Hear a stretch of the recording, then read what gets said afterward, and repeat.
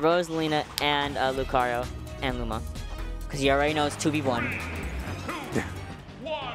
Interesting that it's... oh, by the way, for those of you who don't know, apparently Luma was buffed in the most recent patch. We're not going to be playing with it. House makes very sure that we don't have to worry about mid-tournament patches happening. Yeah, that's messed up if that happened. But yeah, right now Luma does have the buff, or the patch, was that if you hit Luma, she goes a shorter distance than before, which is such a massive buff. Like, probably awful. That's probably one of the reasons why Dabuz is now playing Rosa here. Just like, he's probably excited to play more of her, considering the fact that that is honestly, that's huge. And remains to be seen what it'll really do for the character, but I think it might do a lot.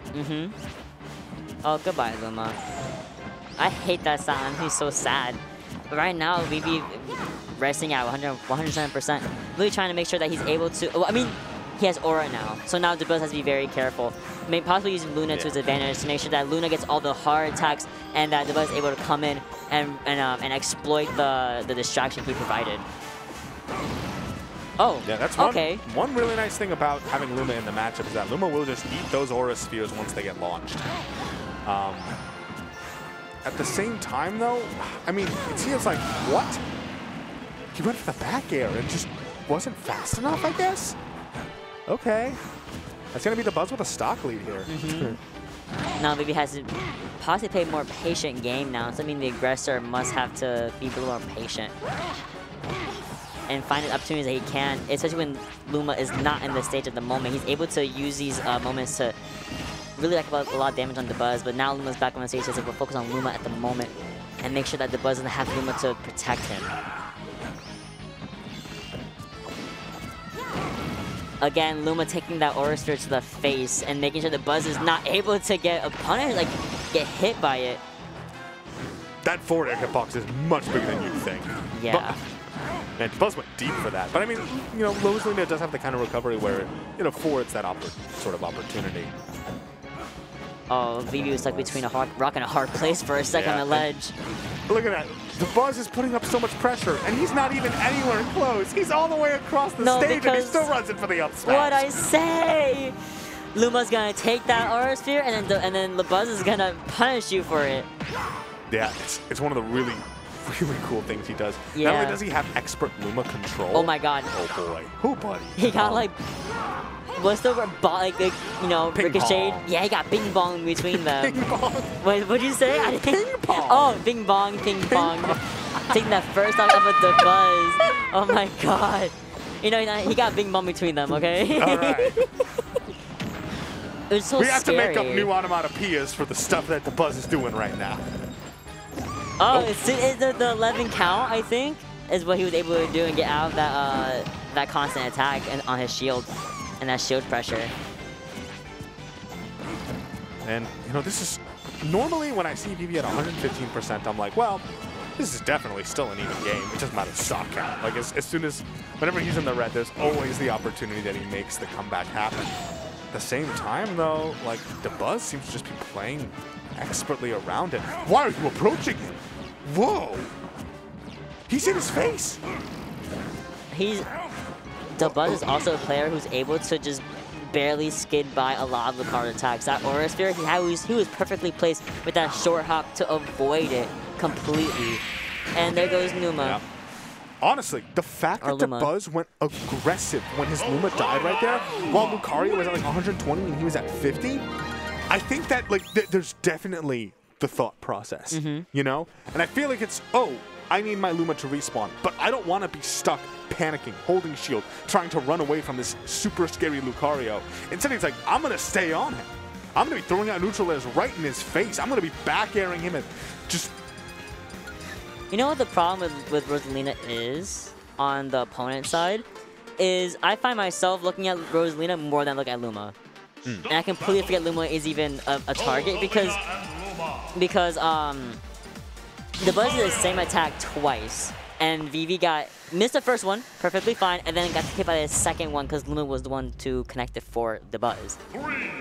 So you have to be really vigilant about watching Luma and making sure you know her positioning and what she's going to do. Look how far, like that's basically an extra like length of arm that Rosalina has. with Luma so far in front of her, being used as a shield against Vivi and like just in general other characters that he's fighting against. But right now, oh my god, is it gonna be a 0 death or not? Okay.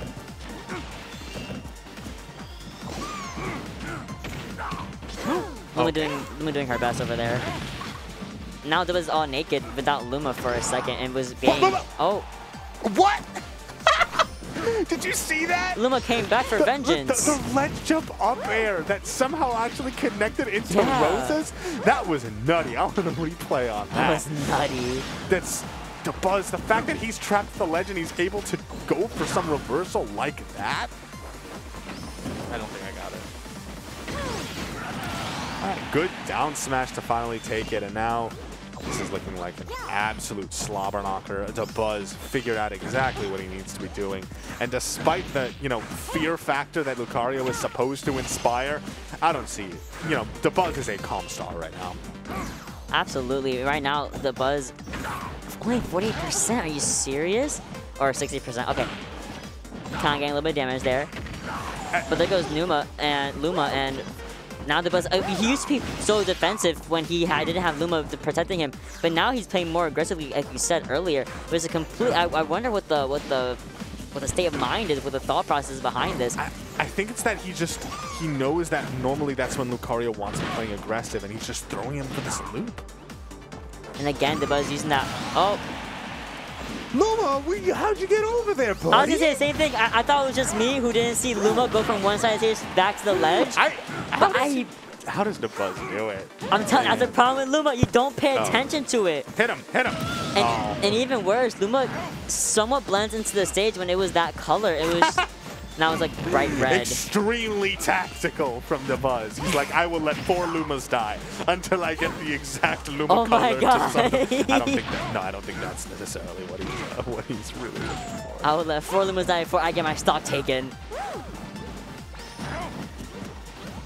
All right, now we're seeing this more of a defensive Dabuz while he's missing Luma, trying to run away, and for the most part, it's working out. All right, Luma back now in the picture. Let's see if he can use this little star to her best advantage. No, this is still a scary position if you're Dabuz, because if you're not able to close out this final stock.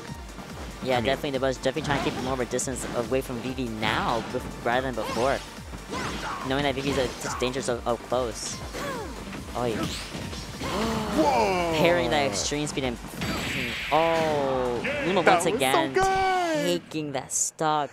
Sends Luma down right below the ledge. I don't think that might have even been a 2-frame, but like, just brilliant stuff from Dabuz. He got knocked into loser's bracket by Jen, and he's definitely, he's pissed off about that one. Cams. Yeah, and by the way, in case you don't know why that works, it's because as soon as she inputs the aerial, even if the aerial gets interrupted by her hitting the ground, Luma will still attack. That's actually the reason why lunar landings work with the character. Okay. Lunar landings, it's something that existed even in Smash 4, where if you